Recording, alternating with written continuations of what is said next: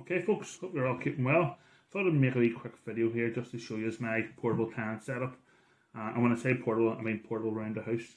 Handy for if you're wanting to tan a few, like a box tan, so if you're tanning a few butts to varnish for some flies, or if you're wanting to tan a few tails like Irish shrimp fly tails, or even the likes of park shrimps. You know, it takes a lot of work in the tail, so you kind of do wee batches. So I made this out of a chopping board. It's an IKEA chopping board. Got it a few years ago, sitting in the garage for about 5 or 6 years. Wasn't being used. Thought it would turn into a wee tan bench here.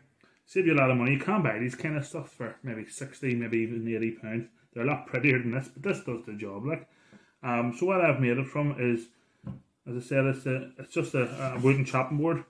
What I have here is I've drilled 6mm holes and I've put in wooden dowels.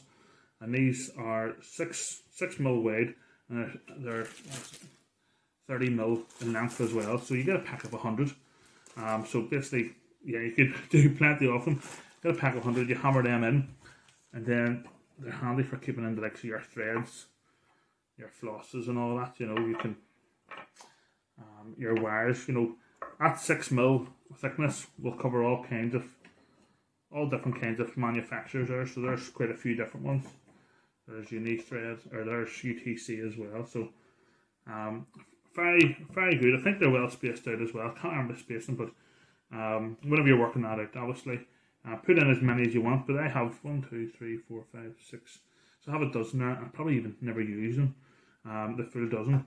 Then I have a few wee holes here drilled in, and I just use my fly clips. Again, nothing fancy. I think I got these for a few pound off eBay.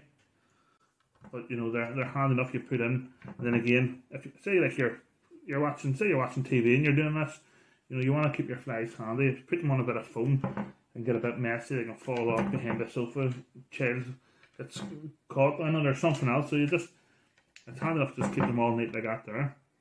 I do have a face now with pedestal that I could use, but I did use this. This is an old one. This face is very old, like. But it would have been from one of the old kits. Every fly tire, or majority of fly tires, got one of these cheap faces years ago. Instead of binning it, what I done is I just drilled a hole in it and a bit of Gorilla Glue, and it's fairly secure as well, so you can use that. And then you can just, you know, like I said, for Irish shrimp flies, you know, you can just work off that, put a hook in, tie up, and away you go. It's portable, it's handy.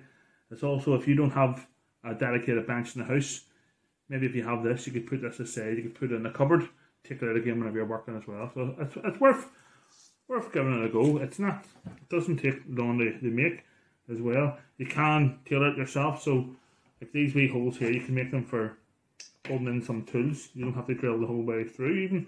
You could, you know, different scissors, bobbins, etc. as well. Tie it the way, or make it the way you want, but I say it's fairly straightforward. I would say all in all, if you have the stuff around the house, you could probably do it for under a tenner. You know, so definitely worth giving it a go. That's it, folks. Just thought I'd share a video with us.